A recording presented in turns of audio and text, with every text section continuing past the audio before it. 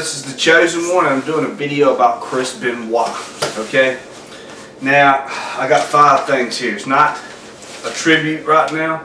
I'll probably do that later on, but right now let's talk about every aspect of Chris Benoit, including the murders and suicide. All right. Now on June 25th, 2007. They found the bodies of Nancy Benoit, Daniel Benoit, and Chris Benoit in the Georgia home. Apparently it was a murder-suicide, double murder-suicide. Now, that was probably the worst thing I've heard in a long time, because I always respected Benoit. I was never like, I mean, I was a fan of Benoit's, but I wasn't like a super Benoit fan, you know? But anyway, talking about the events that occurred. Chris Benoit, the wrestler now. Chris Benoit was probably one of the greatest technical wrestlers of all time.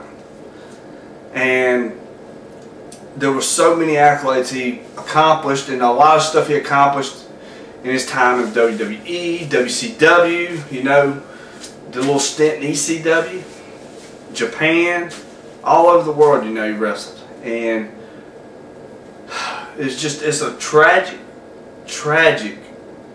event that happened. And what's the thing about it is we really, to be honest with you really don't know what happened, because we wasn't there and we wasn't one of the people that did what happened.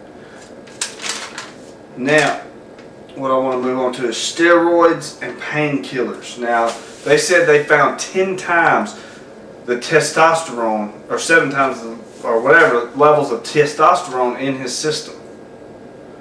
It's a lot. Plus he was on steroids. You could tell he was on steroids. And he also failed a wellness program. So, you know, look that way. But he also had neck surgery and a lot of injuries he had to come back from and stuff like that. Now, history. Yes, Chris Benoit should stay in the history books forever and ever. And as one guy quoted, I'm gonna do a little thing here before I get to the last thing, which is the big thing. I want you to comment on that, what I'm business say. But somebody asked what it said about Chris Benoit in the WWE Encyclopedia. Well, I'm gonna tell you right now what it said about him. Right. Let me just find him here. I know he's in here because I saw him. He's got a little half bottom page for him. But I mean, Chris Benoit was probably one of the best wrestlers to ever step foot in the ring. So yeah, I think he needs to stay in the history books because of what he did. I got another book I want to promote too himself. So it's good. It's a good story about a wrestler that a lot of people have heard of and a lot of people haven't. Right, here's the Chris Benoit Encyclopedia set. There he is in the encyclopedia right there. Okay, now I'm going to read what it says in the encyclopedia. When Chris Benoit was 12 years old, he saw the Dynamite Kid perform in the ring. At that moment, he dedicated himself to building his body for a career in sports entertainment. After graduating high school in 1985, Chris pursued his dreams of every week, drove almost 200 miles and trained in Stu Hart's famous dungeon. Benoit worked tirelessly to learn the scared art to emulate the Dynamite Kid. Alright, and it tells about some of his WCW time, and then it tells, and you know, he made his debut in 2000 and everything. And Benoit remained, even after Randy Orton beat him at SummerSlam, he remained a top contender for many of WWE's renowned championships. Doesn't mention his death or the murder-suicides in there, which is, I think, good. I also promoted this book the other day. They told me there was another book, Ring of Hell, the Chris Benoit story and the fall of pro wrestling industry. Now this is the book, I'm going to get back to the Chris Benoit thing, the top debate of the Chris Benoit thing that I'm doing this for right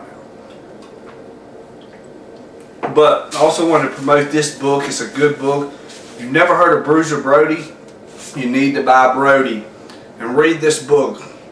He was a a real rebel in the wrestling business. He was the first, I mean, one of the guys that pioneered being so bad it was cool to be bad. He was probably one of the first. And he was stabbed to death by another wrestler in Puerto Rico.